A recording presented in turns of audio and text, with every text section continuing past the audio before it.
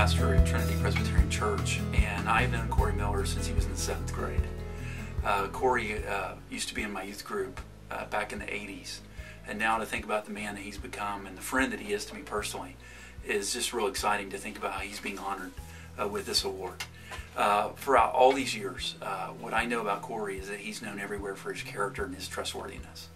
There's hard to put a value on what integrity means, but Corey is that kind of man. He has character. He keeps his word. He can be counted on, and I think that's so outstanding in the way that this world that's more and more rare. Hi, I'm Corey Miller, and on behalf of Miller Construction, I would like to thank the Chamber of Commerce for recognizing us as a Small Business of the Month. We're very fortunate to receive such an award, and are very thankful to call Lakeland home.